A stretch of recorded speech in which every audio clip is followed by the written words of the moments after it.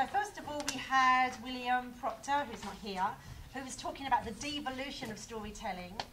And one of the things he said is we're all amateur narratorologists. Then he spoke about fan wikis and how fans are making maps and stuff like that. There was a study done actually a few years ago for Intel in the US on how, as audiences, we engage with stories. And the research project came up with 4 levels of conversation between storytellers and audiences, which also works for brands and consumers. The first level is broadcast TV, which essentially they're saying is dead, right? So we watch television pipe down a tube that comes up in a screen in our house or on our laptop, and as broadcasters, they've got their fingers in their ears. They're not listening. The second level is welcome to my world. The second level is the I'm listening model. The I'm listening model is what they did with Justin Bieber's movie, where they put out stills from the shoot online while they were shooting the movie, and they asked the audience or the fans on Twitter whether Bieber should wear the black hat or the white hat in the next scene. Of course, nobody was really listening, but it was kind of an illusion of listening back. The third level, I feel, is where William was on the idea of fan wikis. It was called the Welcome to My World model, and that's what was done with Tim Kring's TV series Heroes, where there were assets from the show released online before the TV show went live. And by season 3 of Heroes, the fan wiki was better documented than the story bible that the writers had, because the fans loved it so much they added like tiny little details in that the writers didn't have in their bible. The fourth level was Take It, It's Yours, which is what Eric Kripke did with Supernatural season 8, where he asked fans to create canon to add into the show. So I kind of felt that sort of touched on the fact that as audiences we want to get involved. Then Dinah spoke about connecting with your audience to keep them engaged. Then we had talk from Roger about the emotional element of storytelling, and he also mentioned Trump and the meta-narratives, which I will go back to in a little while. And then obviously we had Matt just now talking about connecting with an audience. And we're now going to talk, Lincoln and I, about this idea of how as an audience do we tie into this. Because as a writer, like I come from a novelist background way back in the ancient times, right? And then when I wrote my books, I didn't really know who my audience were. I would go into bookshops and I'd spy and see who was picking up what kinds of books, but I didn't really know who they were. The idea now is we need to know who we're writing for. Because writing is brilliant and I love it, and I'm lucky enough now that I've written for pretty much all of the platforms right across the board. And a little like Roger, my first play, I stood behind the curtain and looked out at the audience and saw them not laughing at the bits that I thought were funny and wiping a tear at the bits I thought were just a little bit sad, and it changed everything. So if we want to write for us, then it doesn't matter who we're writing for. But if we want to write for something more than just for us, then we need to know who we're writing for and how they engage. Like, it's difficult now even to sell a concept in of a TV show unless you can prove that concept, and at least you can show to the publishers, the networks, that the audience wants something that you're creating. So in a way, I think the audience is now the boss. Talking about that now is Lincoln, who's done a lot of research on fandom, correct? A little bit, yeah. Okay, fandom research, fandom studies, science fiction, pop culture. So maybe we'll kick off with some of your research. On the knowledge, I might interrupt you. Yeah, no, absolutely. I think this is meant to be that sort of cool. open, live discussion. I'll take a seat. Talking to Alison, and she was talking to me a few weeks ago about the sort of work that she's done and the interactive element between media texts and the audience. My research sort of slots right in the middle, really, as a sort of I guess a paid up member of the sort of fan community, a number of fan communities, a lot of which were sort of mentioned today: Star Wars, Transformers. I was very impressed by Billy's sort of list of or sort of wiki of where sort of transmedia fandom has gotten. It's much more detailed than the writers ever probably anticipated, and it's the fans that sort of take it on, as you said, and move and bring it into a whole new sort of level of interactivity, what you might call transmedia fandom. The fans are intent on filling the gaps are the important spaces where these stories exist. And Star Wars being one of the biggest sort of franchises, which again has been sort of talked about a lot, you could argue that, you know, what has been established on screen or on television by the writers, producers, and now lastly, of course, Disney, pales in comparison to the sort of canon, or you might call fanon, that exists online, in fan fiction, in self-created sort of participatory texts. Just sort of talking to my students who have a sort of interest, often enthusiasm to big franchises like Star Wars, you could argue, what is a Star Wars text? What is the official? What is canon? And what indeed is extra? The expanded universe for Star Wars was, in many ways, the most important bit for fans before J.J. Abrams and Disney started tinkering with it, adding films that, as Billy this morning alluded to, haven't gone down that well with fans. The expanded universe actually is where all the stories are told, whether it be in novels, fan fiction, comics, and indeed some of the videos, one of which I want to show you a snippet of in a second, because they extend the text well beyond the film screen, well beyond that 2-hour movie that comes up once in a while, or thanks to Disney, every 2 or 3 years on a sort of regular pace. What fans produce becomes that sort of living world, that meta-universe, that narrative universe that they sort of remain in, partake in, expand daily.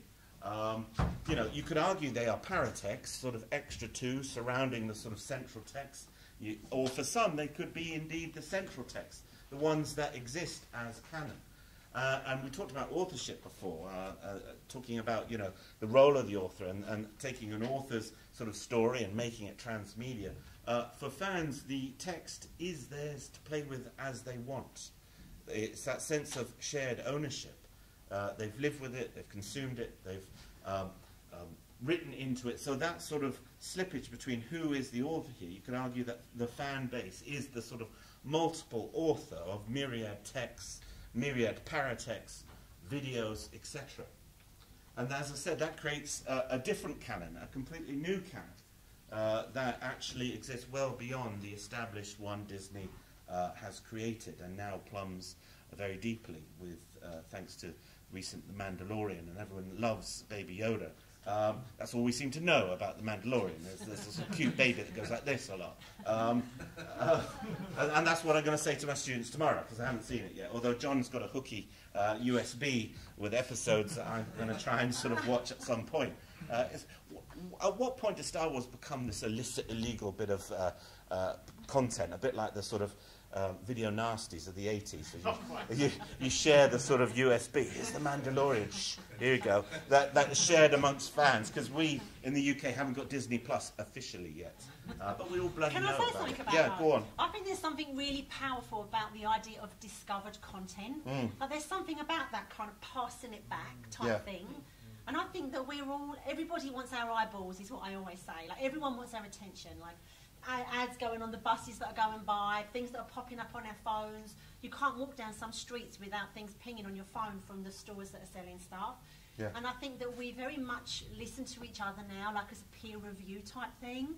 So the idea of discovered content, so like if you said something to us now about, you know, well, it's not really out yet, but check this out, I bet we'd all go and check it out. Yeah. Whereas if we walked outside and there's a poster, we'd probably be a little bit blind to it. Sure. Because we're sick of being told what we should look at. We listen to each other more, like as fans as well, don't Well, indeed, and it spreads through word of mouth or through sort of links shared. Exactly. Yeah. And this is how I found what basically has, for me, become the original Star Wars text now. I found this Australian Star Wars fan video through a trailer for it. I linked through a YouTube reference that fans sort of, then sort of suggested you should watch this, and this then becomes, in many ways, the real text for me, partly because of my love of Australian soap operas and my awareness of sort of, Australian culture and some of the sort of stereotypes that circulate within Australian media. Star Wars Down Under, which I highly recommend. It's a half-hour movie. You can get it free on YouTube. This is the 2-minute trailer for it, if we want to have a look. Do the lights work on here? Brilliant. What's with the Australian love of Australian soap operas? I grew up watching Neighbours. Okay. My wife's Australian. Okay. So this is described on YouTube as Star Wars Down Under, an epic tale of the good, the bad, and the thirsty. This is if you mash up a cheap Australian beer commercial with Star Wars. Oh no, not that one. This one.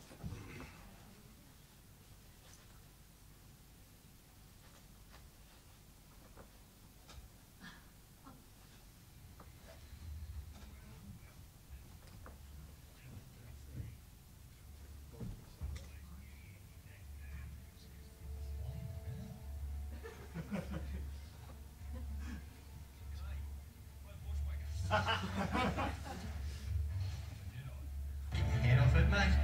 Wake up to yourself, man. You've been away too long. Drongo's taken it all. Like me. We trashed all the pubs and wrapped off with all the ammo cool. No fucking knows what he does. Let's stop under-rising around, fellas. This bloke's really starting to round me off. I'll tell you what. I know this rebel blokes. You might have rocked up just in time to stick to Drongo. Yeah, you muggles! We're going into war, mate. You're gonna need more than you and that thing hanging off your belt to get us in.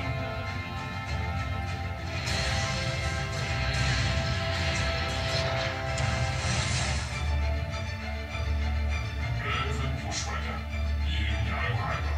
Look at you. Hopeless. Shoot it up, mate.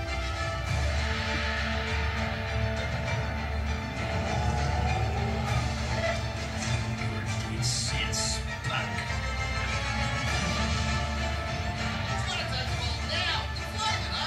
Oh, sweet buttery.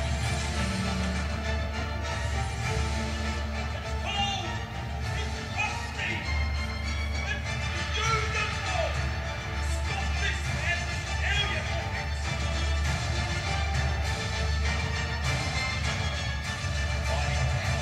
A bloody gutful.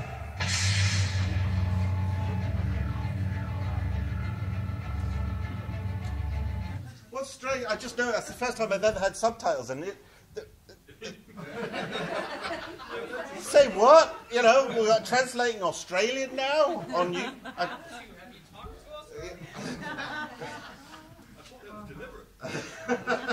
So that just, you know, so we're canon now, you know. We're talking about multiverses this morning and the sort of quantum physics of fandom.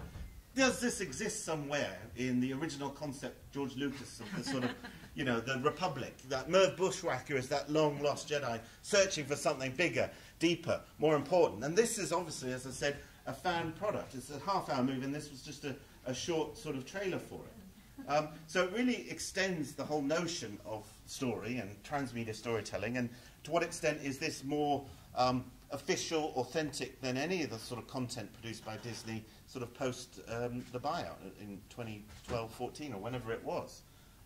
So I think, you know, in terms of sort of canonicity or fanonicity, we've got some interesting sort of transmedia storytelling, you know, helps us open up what stories actually become part of that sort of multi-universe. The fan story now, and the way fans take it, run with it, and explore it.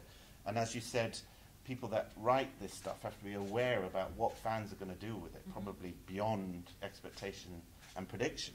And the sort of want to sort of head into the next thing that we're going to talk about, I guess, is the idea of the hero's journey, which we've talked about, where the fan becomes central to that sort of transmedia storytelling, whether it's the sort of content that is produced for them to explore, using online, you know, apps and various things, or indeed placing themselves in the story. Yeah.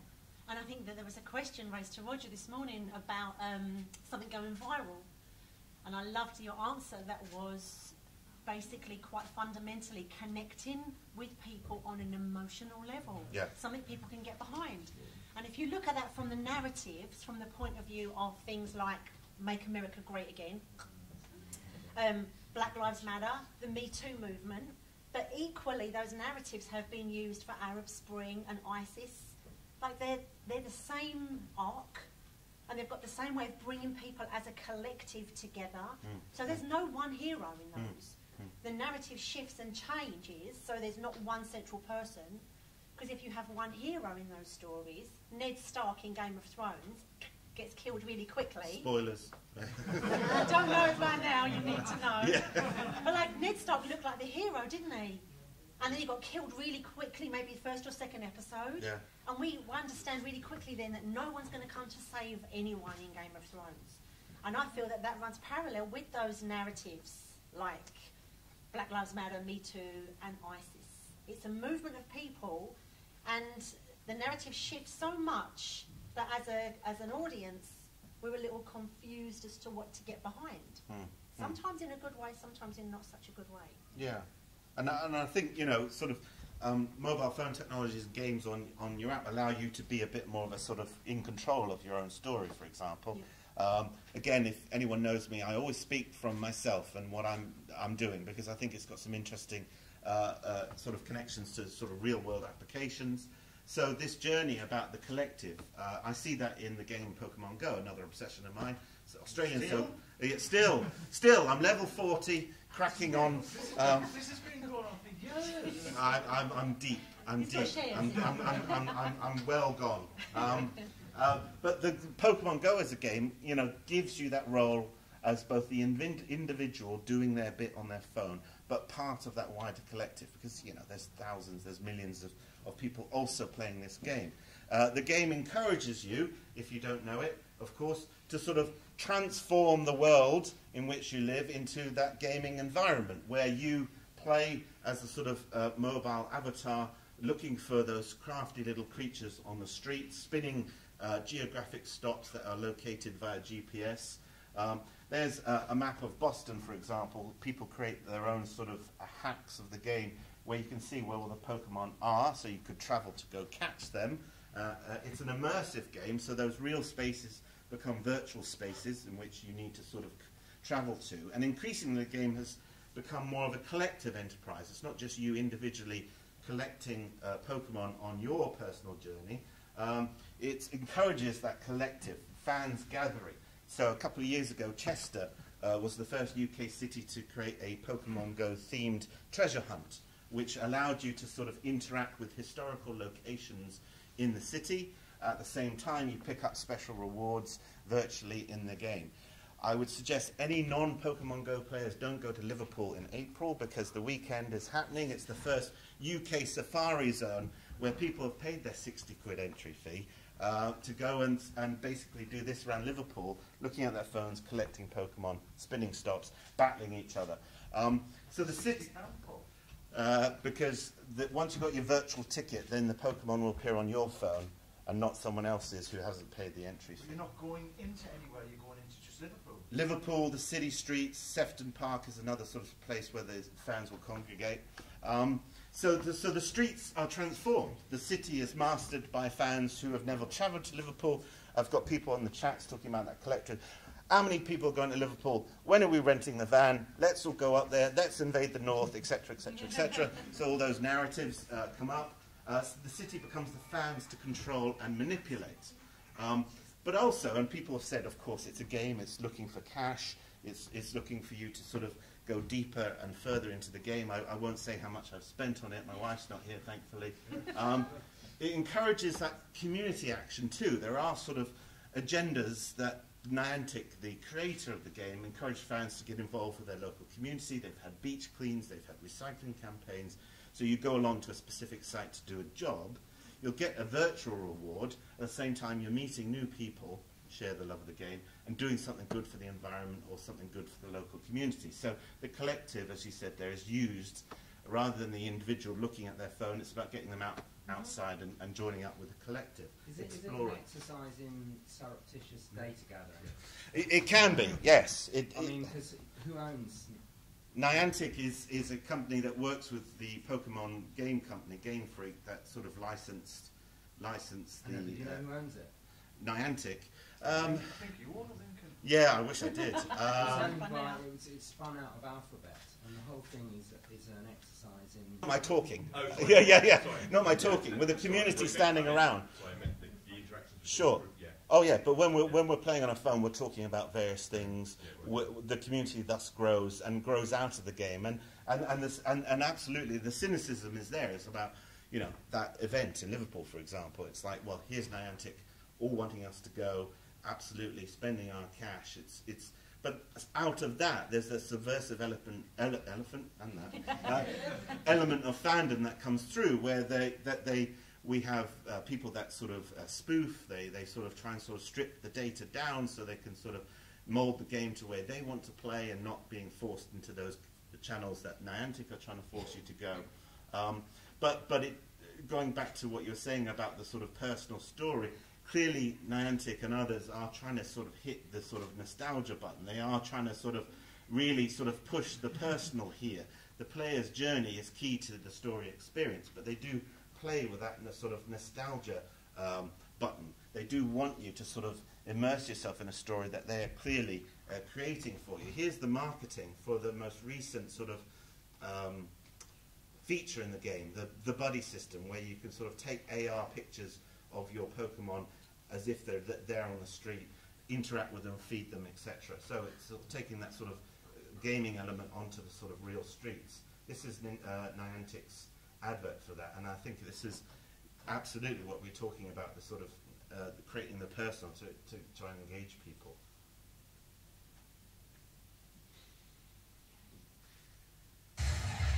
Obviously, I have to get through the adverts because it's a computer game.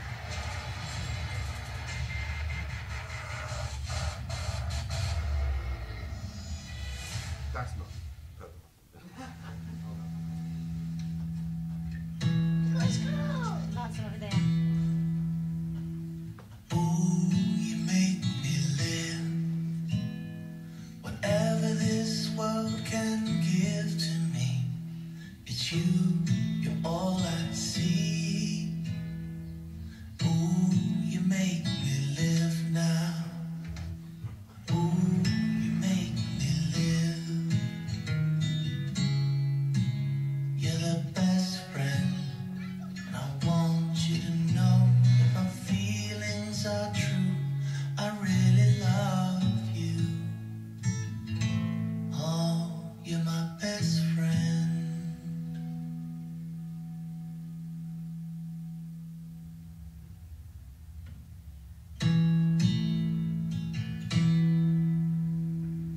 Ooh, you make me live.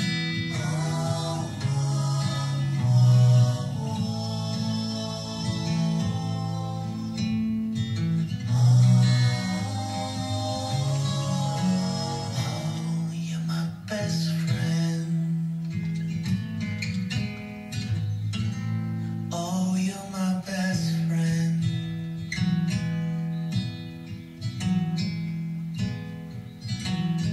Now you could say that's a trail for Nintendo and Niantic, or a trail for a new episode of Black Mirror. It's up to you really, but I think, you know, interesting that they are playing on those sort of emotional ties that fans create with media franchises.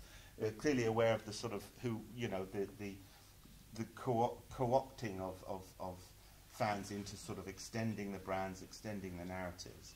But like with the previous video I showed, I think fans are able to play within those margins and often create more subversive texts that are more enjoyable, I think is the key point. And they're playing on nostalgia too, aren't Yeah. they? Like the famous Don Draper speech about nostalgia. Right? The kid's there as a little boy with the toy, and now he's what, I don't know, 18, and he's got the little thing now. Yeah. It's smart. But also it's some of the techniques that have worked so well with transmedia storytelling. You know, you create environments where the fans can capture content, take photographs, share their progression. Yeah. You know, so they then share what they're doing, and that plays into the marketing of all of it too. Right? Yeah, and I think the communities around these texts are more important, you know, using other forms of social media to either talk about it, and those narratives spill out in other platforms. That extends the text beyond simply what we're fed through your mobile phone or on YouTube, for example. And then some of those characters, you know, can be used in own fan product, own fan content, and this is the whole point behind Henry Jenkins' work, which has sort of created the world of fan studies as we know it today, is that being participatory, it can be also very subversive. It can end up with sort of very combative and antagonistic sort of rivalries between fans and between sort of factions of fans, and some of research done by people in this room have sort of looked at that. So fandom is both supportive and celebratory, but it's also toxic, exactly, that's the word. And I think that's something that producers and story writers should be aware of, because those stories mean something very personal to the fans, and how they use and sort of put them into their own sort of world's everyday experience. And there's something there about protecting the integrity of the IP, right? Oh, absolutely. So, like a few years ago, I was called in to talk to BBC about Doctor Who. Can you imagine how excited I was then to have that opportunity? And they've got so much happening around Doctor Who. You can buy Doctor Who toilet roll. You can buy TARDIS earrings. Like, it's just, the franchise is crazy, right? And they know that it's crazy.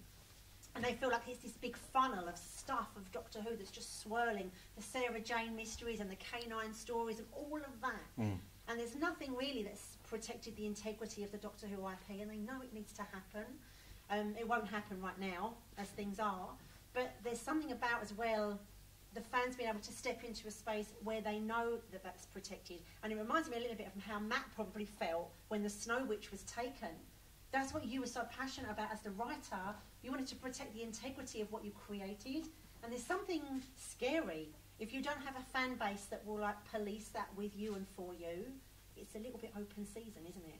So there's something just come in the Guardian today called The Diehards of Doom, why Doctor Who is the show fans love to hate. Oh, right, really? Yeah. It's kind of going through history when, so you had second Doctor, Patrick Troughton, hated him, everyone hated him. Really? Everyone hated Tom Baker, which we now see as kind of the quintessential. Yeah. So it's quite interesting when they're saying, I think it was Jenkins who said, fandom is about loving something so much that you hate it at the same time. Yeah, and you can have that sort of occupy that position at the same time, can't you? That dual sort of Which is my personality. Discovery thing this Yeah. morning.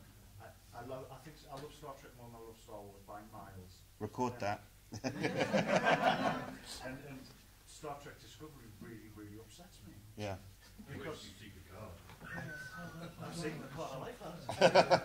Patrick Stewart, what's not wrong? I think that protection of the integrity of the IP, like as a transmedia producer, if you like, that's how I would consider my role to step in. And I think the sweet spot of that is something that I like to call exclusive inclusivity, which sounds like a contradiction, right?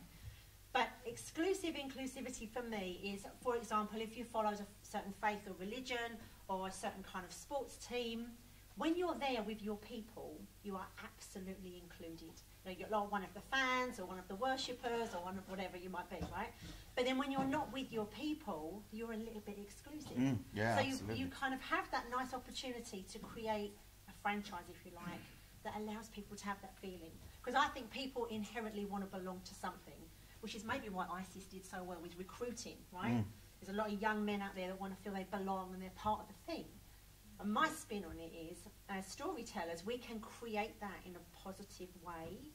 And of course, that's not something you do quickly, right? Yeah, and scholars have talked about, whole sort of textual universes that fans love and expand from shows that don't exist, right?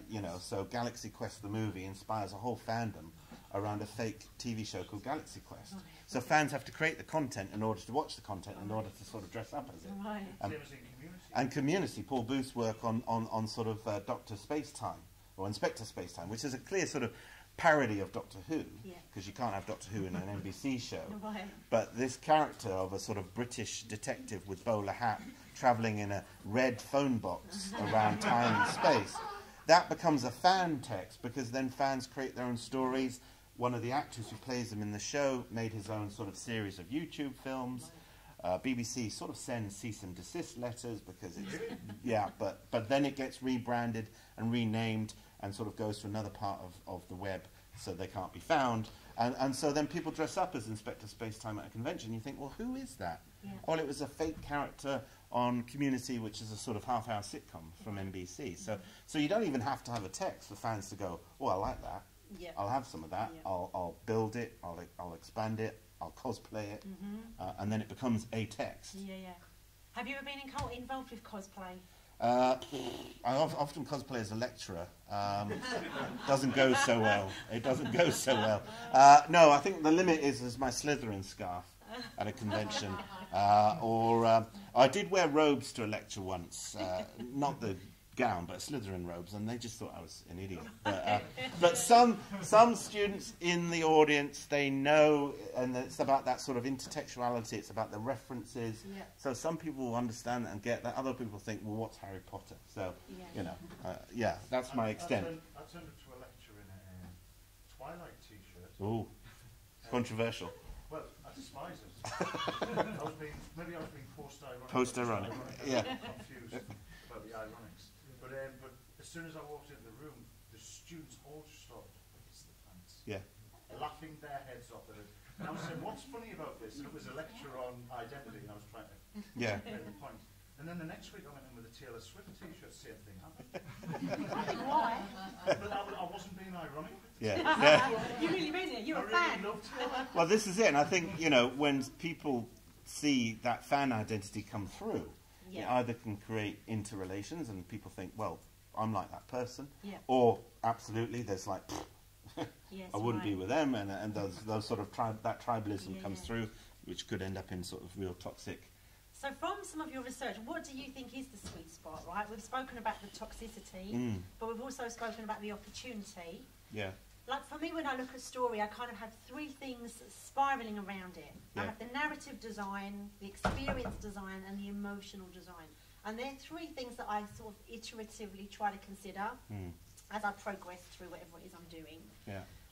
To figure, like, how do I want people to feel at the end of it? And I think often as storytellers, we don't figure out that part. Yeah. Sometimes when I ask that question, people just say, I want them to feel good. And I go, yeah, that's a bit of a low bar, right? Do we want them to feel like angry? Do we want them to think they're a bit kind of crappy people? Do we want them to feel empowered? Do we want them to go home and hug their kids? Like, to figure out how do we want them to feel at the end, for me is a little bit of like a design pathway that we work through. But that could equally go wrong because we don't really know, in the way that we don't know how people really see us, right? We all think people see us a certain way, but we never really know. Where do you think, in terms of your research, is a sweet spot that it's a safe bet?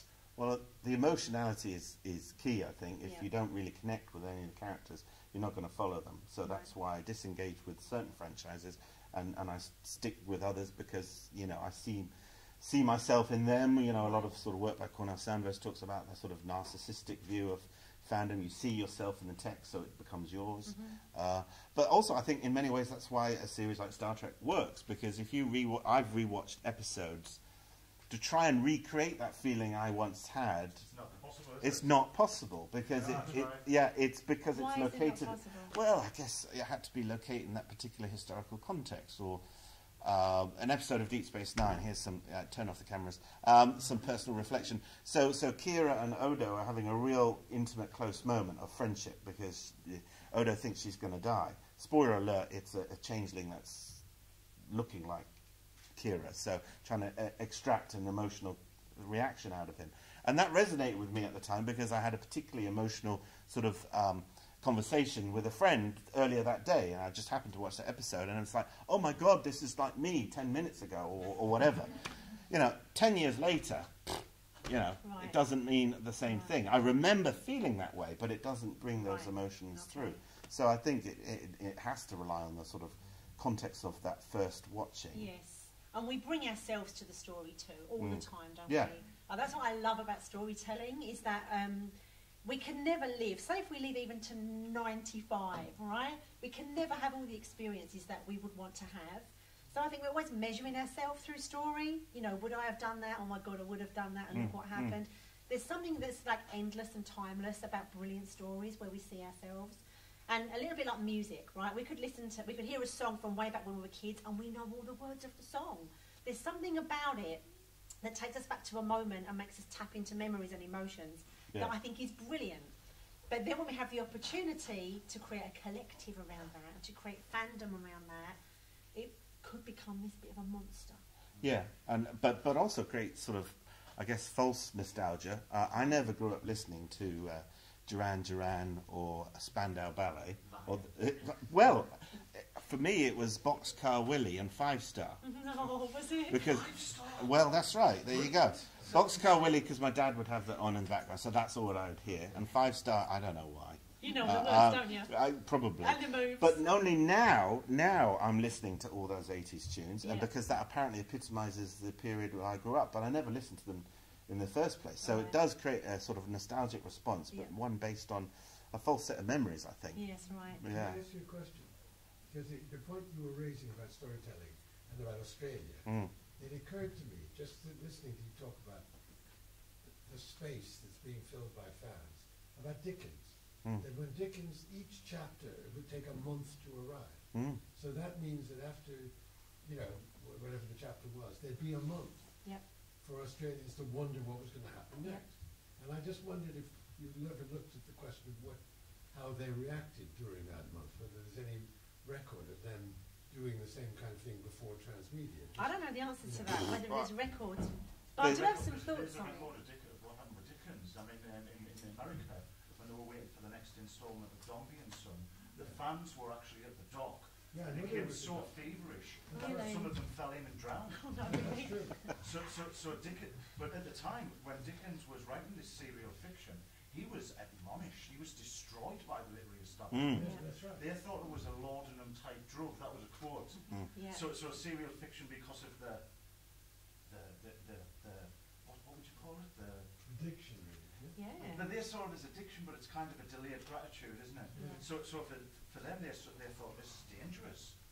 But it really was dangerous. Dangerous in the sense that Dickens was talking about social issues at the time, and the working classes might, kind of say, let's rise up. Yeah, right. But I do feel as well there's a point in that. So we could binge watch shows on Netflix like BoJack Horseman, Arrested Development, Kimmy Schmidt, in a weekend, or even House of Cards, right?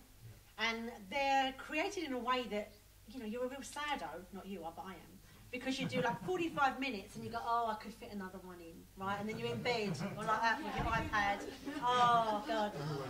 Because, they're right. So it's designed that you binge it in a weekend, and then I think the way that they drop those titles on the Monday, everyone rushes, whether they're rushing into work or they're rushing to the keyboard. But shows like Game of Thrones and Breaking Bad, when they were first released, they made you wait for the week.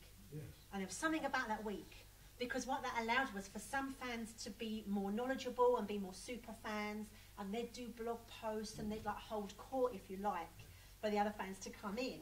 So there's something about the pacing of that experience too, isn't there, that you have to that's wait. That's why I was wondering whether it happened in the 19th century. I don't know. It did happen for Dickens, yeah. Dickens was, especially Dickens, I know there was other people writing around that time. There's a great book by Frank Rose called The Art of Immersion, which he talks about, he calls Dickens the master of the serial. And really, I mean, if you think about what a serial is, yes, it's about us long form storytelling to get to know characters over longer, but it's also a capitalist tool. It is about, well, Matt Freeman calls it commodity braiding. So you're braiding all these things together. What is it? Entertainment stepping stones, Matt? Some bollocks. So what it is the cliffhanger was invented for this exact reason. Right. And it was literally someone hanging off, I think it was Flash Gordon, hanging off the edge of a cliff. Especially cinema. Yeah. When you were a child. Yeah, and you never know the next week whether you're going to have a Batman that was no good or Superman that was absolutely fantastic. Yeah, but that goes back to the manipulatory area of storytelling, right? And it can be used for good, like everything, and can be used for bad. I think it's both. Right. That's why when you say, what was your term again, Alison? Exclusive inclusivity. It's what we would call a dialectic, right? It's just a Right. complex intermixture of both. Right. So when you talk about what you're talking about, Lincoln, with okay, Pokemon app is what did you say it was about data collection? Data capture. So it's data capture. Yes, it is that, but it's also very effective for people who are involved. I've seen Lincoln at must be for the last 4 years, 3 or 4 years, at conferences, and I'm like, where's Lincoln gone? And all around the corner is what? He's doing this. Oh, stop. You're I'm not joking. I'm not joking. London. Looking for Pokemon. Yeah, they're everywhere. They're everywhere. Norfolk. Yeah, but so the exclusivity is that, is about the regionality. So your Pokemon will come with a geotag to it. So it's in your collection, and for some competition in fandom, where's your furthest Pokemon from? Australia, Hong Kong, United States, you know. Some people try and get some rare ones. China doesn't have Pokemon Go, but in a certain part of China, on the border with Hong Kong, of course, can get a Pokemon that will say China on it. So that's the ultimate rarity, and you won't trade that. Yeah, well, coronavirus. Well, this is what spoofers do. So they sit in their living room and do it through GPS hacking, and they never go anywhere. So there's the hierarchy. That's what you call a spoofer. Yeah. So they spoof themselves into other countries, and so there is. That's cheating. It is cheating, and other people say, well. Would improve, wouldn't it? That means that they're in two places at once. Well, that's it. The temporality is completely, out the window. Spatiality as well. And spatiality. But the platforms are interesting, like you're saying, things can be binge-watched immediately, I got into Star Trek Next Generation because, being in the UK, it came out, 2-3 years after? Very, very long time. Very long time. Same with films, right? Yeah, we large had space. A film coming out if Star Wars came out in December in America, we would get it like July. Yeah. And then I would encounter it in the video store at the bottom of the road, 2 episodes per video. You go watch those, and then go back, and then you have to wait another 2 years before the next season comes out. Now we're spoilt for choice. Now we're going to Paul for his USB stick. Exactly, naughty USB sticks, and this is the nature of that sort of abundance of narrative. Talking about the multiverse again, and it's how much is too much, and maybe this is where now. Yeah, too much. It's all too much, and that's why maybe Star Wars has gone down that sort of valley of you had to wait for quality, years between, and you could fill the gaps with new stories. You could read, authors would expand the universe here, there, and everywhere. Now it's like film after film after film. But look at Avatar. That was 2009, that movie. Yeah, we're and still they've waiting. just shot 2, 3, 4, and 5 all at the same time. Yeah, so we're going to get them in a huge binge, but probably. That's a whole different audience now. Yes. Right? Yeah. Totally. Well, yeah, I mentioned I that don't to know students. Succession? Sorry? Succession season 2 was Yes. on for about a month, and then they took it off again. That's right. And there's an entire online forum Right. about where is Succession 2. Okay, really. Seriously, they put it on for a very short window, and then took it off. Oh, wow. Well, that again creates exclusivity, doesn't it? Yes. So if you've seen it, you're part of the lucky few. That's right, yeah. Exactly. Do you find it difficult these days because Picard is coming out weekly, I'm finding that I might have become more attuned to binging, or at least having it there. Yep. So now that it's coming out every week, I'm kind of becoming really annoyed. And again, that's that fan service. The fans expect it to be immediate or... Well, it's kind of like, it feels like someone said to me the other day, said it's really slow, isn't it? I said, I don't know if it's slow if we have it all. Yeah. Yeah. But we're impatient now. And I reckon the students, which I wouldn't call them out on, I bet they don't like reading stuff. They want the stuff straight away. Like, it's a different era that, like, the younger kids have been brought up in, that everything's there at the touch of your fingers. Rather than read the book, you can watch the video. My students don't read books. Right, that's what you said earlier, yeah. I mean it. Tragedy. It's a shame. It's a I shame. actually don't think that's true. Okay. What we're seeing in publishing is that more people read now than ever. Wow, really? But they are reading in different formats and different media and different ways. Sorry, you're talking about fiction. Sorry, I was talking about academic work. Yeah. So fiction, I think that's probably true. That So what are the different ways then? What are you seeing? Well, I mean, we've all been reading, right? We read social media, we read BuzzFeed articles, we read Twitter, we read, and I would say that they are reading academic texts, but part of the problem is that they haven't been taught how to read academic text, so they read it like fiction and then get frustrated because they don't understand it, which fair enough.